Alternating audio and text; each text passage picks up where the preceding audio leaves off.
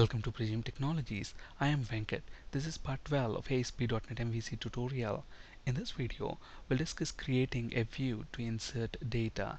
Please watch part 11 before proceeding with this video. We want to create a view which allows the user to enter name, gender, city, date of birth, and then once the user clicks on this create button, we want to store the employee details to a database table. In part 11, if you remember, we have implemented an index view which actually lists all the employees that are present in tblEmployee table. Let's flip to Visual Studio. Let me actually run this project and navigate to EmployeeController and index action method. Look at this. This page is listing all the employees that are present in tblEmployee table. Now, when I click on this create new link, we are actually navigating to EmployeeController create action method. Now, within the EmployeeController class, do we have the create action method? No. And that's the reason why we have this error message, the resource cannot be found, HTTP status code 404. So obviously, to fix this error, the first thing to do is to implement this create action method within the EmployeeController class. Okay, so let's go ahead and create that action method. So I'm going to simply copy the action method that we already have there, and I'm going to change the name to create, and then I'm going to get rid of this code, and then I'm simply going to return a view. Okay, and then I'm going to decorate this controller action method with HttpGet attribute, meaning this controller action method will only respond to a get request of this URL. So if somebody navigates to this URL, localhost MVC demo employee controller and create action, okay, if it is the get request, meaning if it is the initial get request of this view, I mean URL, only then this controller action method will respond. Okay, so that's why I have decorated this with HttpGet. Now, after I enter the data, name, gender, city, date of birth, and then once I click this create button, what are we actually doing? We are posting the data back to the server. At that point of time, this controller action method will not respond.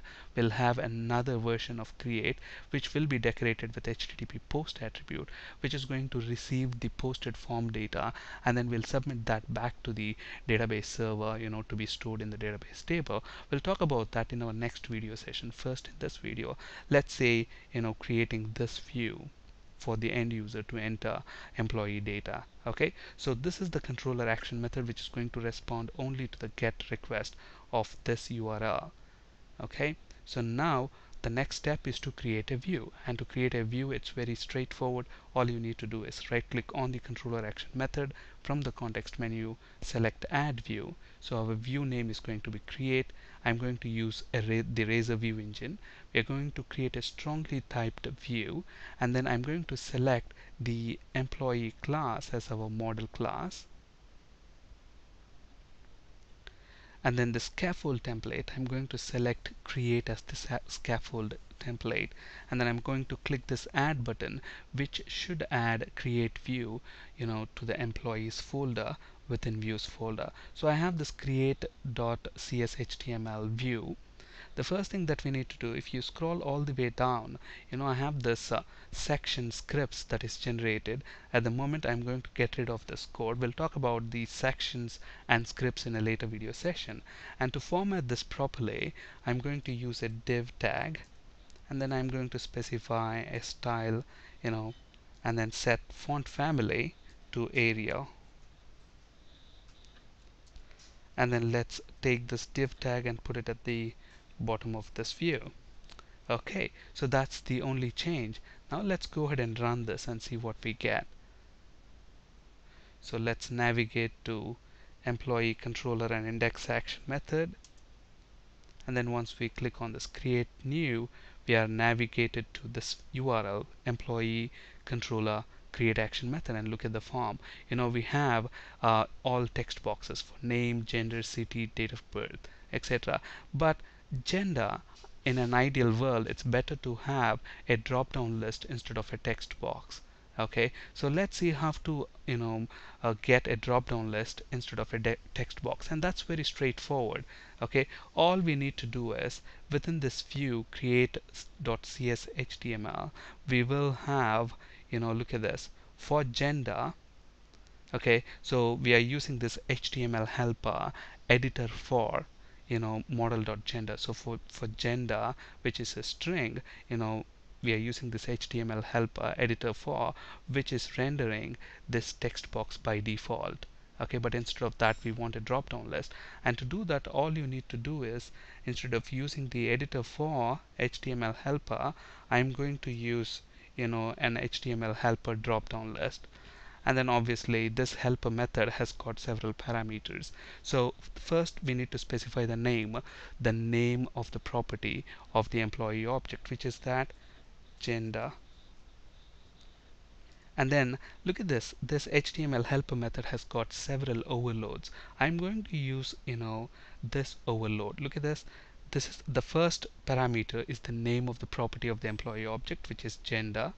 And the second property is what options do you want within that drop down list. And it is, look at this, it's actually an enumerable of SelectListItem objects.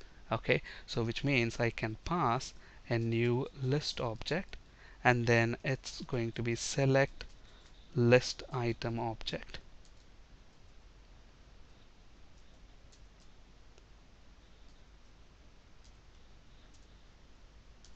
So let's specify,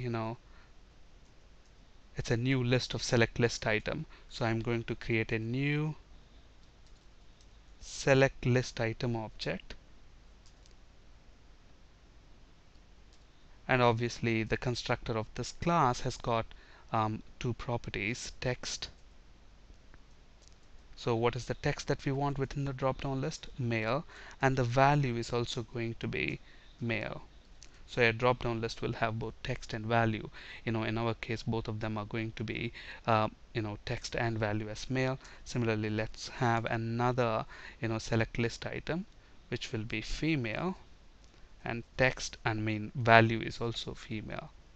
Okay, so that's it. Now let me go ahead and run this and see if we get a drop down list. So let's navigate to employee index, and let's go to that create form. Look at that, I get a drop down list. Now look at this, by default male is selected here, but let's say I want another string which says select gender. How do I get that? So there is, if you look at this drop down list HTML helper, it has got several overloads. I'm going to use another overloaded version. Look at that, I'm going to use this version, which also takes an optional option label. Okay, so what that's going to be, select gender, and that's of type string, so I'm enclosing that within double quotes. Okay, and if you want to properly format this, select the entire HTML and press Ctrl K and D. That should format that properly. So if you look at this now, look at this code is properly formatted. Now let me go ahead and run this and navigate to EmployeeController, index action, click on this create new. Look at that, we get the drop down list with that option as well, select gender. Alright, so now obviously look at this, we have this URL employee create. Now when I enter this URL and press enter there, that's the get request for the web form. So obviously this controller action method will respond within create employee controller. This action method will respond to that URL request. On the other hand, look at this, if I don't enter, if I click this button create, what's going to happen, this web form will be posted back to the server. Okay, now look at this, I get this error message, the resource cannot be found, but I have a create action method within the employee controller. Why did I still get this? If you look at this, I have the create action method within the employee controller, but I still got this error message. That is because when I click this button, create, we're actually posting the form data. So that's an HTTP post request. And here, since we have decorated this action method with HttpGet, this controller action method will only respond to the get request of that URL. But when I post the web form back, when I click this button, I'm submitting the form, in which case, it looks for a create action method with HTTP post attribute. We don't have that, and this action method is decorated with the HTTP get attribute, meaning this will only be used for get request of that URL.